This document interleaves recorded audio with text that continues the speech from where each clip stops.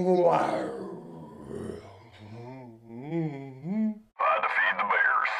What's up, sons? It's Blind Rod with SonOfATech once again, and welcome to yet another video about mining cryptocurrency with graphics cards. As you guys know, I'm a fan of mining cryptocurrency with CPUs that I can buy or GPUs that I can buy at a consumer level, and I'm not a huge fan of FPGA or even, like, of course, the ASICs. I've never been a fan of ASICs.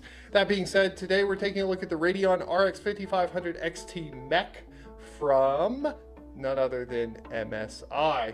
Without further ado, let's hop into it. Here's a quick picture, a little peek of it running on our test bench, and we will have some B-roll going for you guys as well. From the looks of it, you can already tell that it's a two-fan design with a single copper pipe as the heatsink. And if you take a peek even closer, you'll notice that the memory modules are not actively cooled. They're passively cooled with that front fan blowing over them or blowing some air over them. Now, when we're talking about mining, it may be worth it to go ahead and lean towards something that has active cooling on the memory modules. We will go ahead and leave an Amazon link down in the description below for you to go purchase this card. But while you're there, go ahead and maybe grab a couple more options. If you do see one with active cooling on the memory modules, I would recommend picking that up if they're within the same ballpark in price. Now, when we're talking about price, right now, retail, we're looking at anywhere from $180 US to about $230 US. So keep that in mind when you're calculating your ROI and so on and so forth. So getting into the dirty specs here, we have the interface type of PCIe Express 4.0, which is going to be the latest and also probably not that big of a deal for miners. We're not really that interested in PCI Express 4.0. But if you're going to be gaming on the card as well, knowing that it supports the latest options there and the latest and greatest and most bandwidth over that interface, you're going to be good to go. It has 1408, yeah, 1408. For some reason I thought 1000, but 1408 compute units, and the core clocks boost up to 1845 megahertz and game up to 1733 megahertz. Now, that's going to be very dependent on if you need to overclock for specific coins and algorithms. Most of the time, you're not going to be messing around with core clocks. But the big deal, and speaking of memory, going back to the memory we were talking about earlier, that passively cooled memory is running at 14 gigabits per second, and it is 8 gigabytes of GDDR6, and the memory bus is 128-bit. In most applications, 1800 to 1825 megahertz was easily attainable in almost every algorithm available that we tried, and we're going to be going over all those algorithms that we tried here shortly. Now, the outputs that it does support is DisplayPort 1.4, it has 3 of those, and one HDMI 2.0B. Now, a little bit of a frustration point for me was that we were trying to get 240 hertz working through the Elgato, and it's probably because the HDMI 2.0B maybe, or the cable that we have, trying to get figured out. We couldn't get it to go up to 240 hertz. Over DisplayPort, it went to 240 hertz, no problem, but over HDMI, it would only go up to 144 hertz and still be detectable by the systems. So keep that in mind. It does have HDCP support, and you can't turn it off in Windows 10. Awful, awful, awful, awful. Makes me mad. They used to have an option that you could turn it off with, now they don't. Power consumption is 130 watts. Instead, it's not fixed. It may differ by core clocks. So we'll go over more what we are seeing in power here in a second. Recommended power supply, 450 watts. Don't have to worry about that for mining as well. Power connector is a one or a single 8-pin power connector, PCIe power connector, and that should be pretty handy when you're talking about building a mining rig. Anything that takes more than one, you know, if you have one 8-pin, one 6-pin, or 2 8-pins, then you have to plan accordingly there, and you can't add as many cards. The most power you can get off a single 8-pin card is usually what I would prefer, at least in the past. Things are changing a little bit. We'll kind of go over that maybe in a later video. So those are all the specs, and we're going to talk mining numbers now. All right, so the fun part. mining benchmarks, right? Because everybody needs to know what these cards are getting. So give me 1 second. I did want to pull up some extra current profit that you guys could see. And of course, this may be outdated by the time this video is up. Always go calculate the profit separate from the video on what to mine, and actually go out and mine yourself, because even what to mine is not always accurate 24/7. So this is just to give you guys a general idea, and then it's up to you to do the rest of the work, because who knows how long ago I made this video. That being said, the hash rates should stay true, and we did a lot of testing. First of all, we had Aeon, and the card ran at 126.9 solutions a second at 141 watts. Currently, in what to mine, you would be mining Aeon at a loss with this card, and we did tweak it. We did turn the power settings down, and the power is it fluctuates a lot with Aeon, so it's really hard to calculate. This is the worst case scenario. So worst case scenario, not profitable at this time, but those are the numbers. Beam hash rate solutions per second 12, power in watts 134. Now if you take a look at this, you are going to see that you are profitable at about 18 cents per day, calculating cost of power at 0.1 cent in USD. So all these numbers are in US dollars. And that's going to be $0.1, sorry, so it's 10 cents essentially. 10 cents per kilowatt hour, which is the average across the nation. Of course, if yours is different, blah blah blah, it's going to be a little bit hard to calculate that. But that being said, you could make up to 51 cents, and then of course minus power, you're going to be at about 18 cents a day on Beam currently. But those are the numbers. Are you catching a trend here?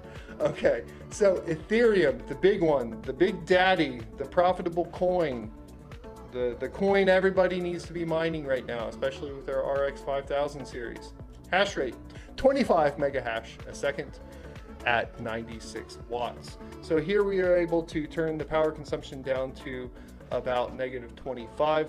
We were able to turn the memory clock up to about 1825 megahertz. If you guys want a separate overclocking video and all of that for Ethereum, let me know. We're also going to be looking at BIOS modding and so on, but this is just slapping the rig in, right? So at that, you have a lot of profitable coins. So you have Ethereum Classic, 84 cents a day. You have Ethereum, 69 cents a day. Ubique, 23 cents a day. Pearl, you got at 22 cents a day. Even going all the way down to stuff like Metaverse and Ethergem, you're getting over 20 cents a day. And that's really not bad. That's after power costs, like I said, at 10 cents a kilowatt hour. That may vary in your area. But you're looking at revenue of, around $1 a day on Ethereum and Ethereum Classic, and it's pretty awesome. Go plug it in, see where it's at right now. Keeping in mind, this is a $200 card as well.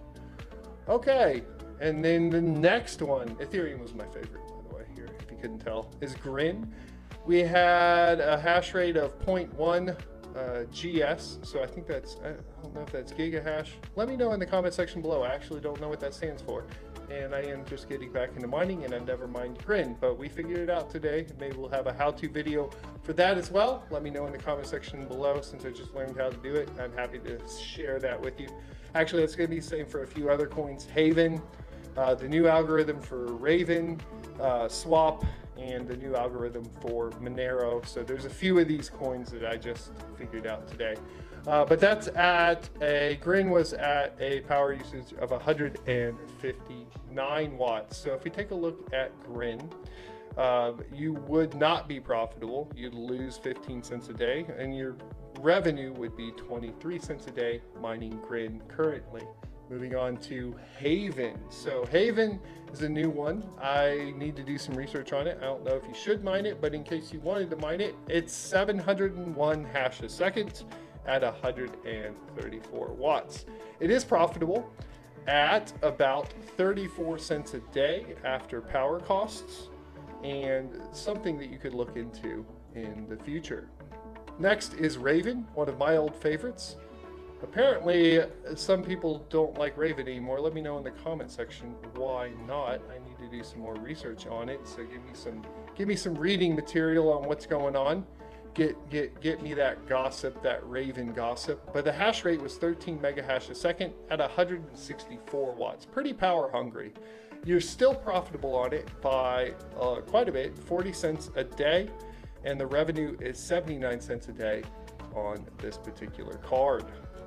Next, we have another old favorite, which I can't seem to track down. Let me look at this. So what was this? This was 872 hash a second for Rio, and the power consumption was 149 watts. And with that, it does come out to be profitable at a mere 5 cents a day with a revenue of 41 cents a day. So like I said, probably focus on revenue, and then you guys can go ahead and go to what to mine and double check it. But I was pretty happy with that. I like Rio.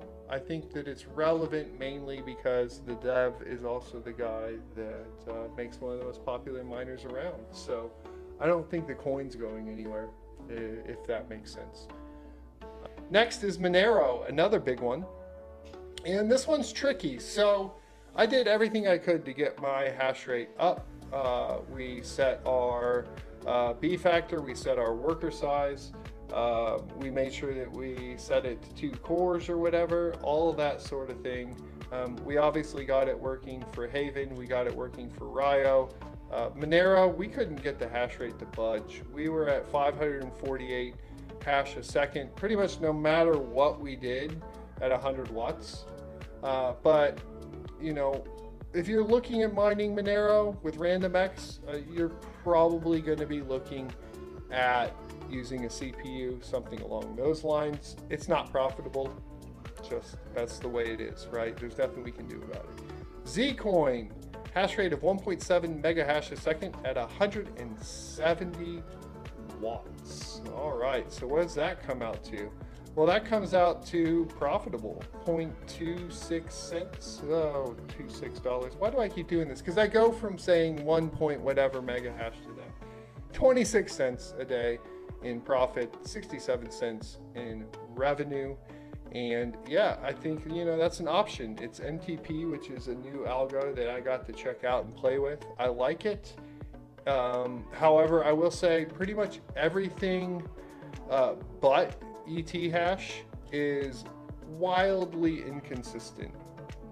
In my experience, every test that we did outside of like the big boys were very inconsistent. Hash rates were inconsistent. They were kind of like up and down here and there. We tried to grab the average, of course, out of those. And then the power consumption was the crazy inconsistency, and Zcoin was one where it was just poof all over the place. So we picked up the worst case technology. The worst case technology is no, we picked up the worst case scenario there, and we rolled with it. You know, that's what we did on all of these. If we're having inconsistent power consumption readings, we are going to get you the worst case, and that way hopefully we can guide you into a better purchasing decision. Last, we have Zelcash with a hash rate of 17.7 solutions a second at 176 watts. This comes out to not profitable with a revenue of 38 cents per day and losing 5 cents a day. So there you go. I appreciate your time. I appreciate you guys stopping by. And don't forget to come check me out on twitch.tv/blindrun. Don't forget to hit the subscribe, the like, and the notification bell down below if you want more cryptocurrency content and some more gaming content coming as well. I'll end it with a light party, I think. I got it. Bam! like party. It didn't work out very well. All right, I'll see you next Tuesday.